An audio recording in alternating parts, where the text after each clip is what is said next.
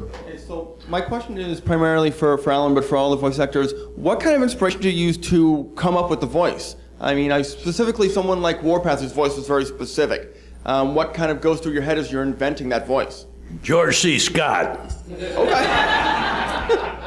I still, you know, in Patton when he's up there, oh, the smell of war. You know? Yeah. I loved that man. I'd worked with him in a movie, and I just adored that guy.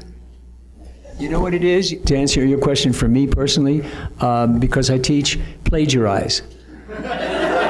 That's why God made your eyes, so don't shade your eyes. Plagiarize. Thank you.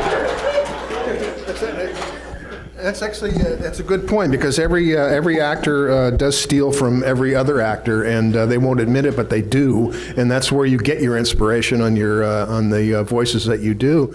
And if you really listen carefully, everyone here, every one of you can do voices, right? Yeah. You entertain your friends. You're funny at home. You're funny in the bar. You're funny here, but to do it in a small room with 11 other actors, with the director behind the glass who says action, that's the big difference. And that's what these guys do so well.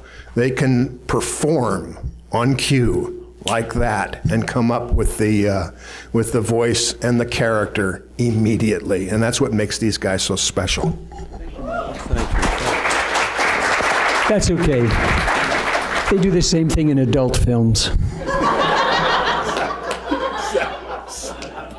I just want to interject something here. No, I think that the inspiration for voice comes from the cell, the drawing. I look at that and something pops in that's right for that, or close to it, and then we work it out. But I think it starts with the concept and what the writers give and what the cell that's presented to you by the producer. That's the inspiration for it. I did Vanity Smurf. I started out doing Jack Benny as Vanity Smurf. Then he became a little light in the loafers as it went on and on. So we nicknamed him something else.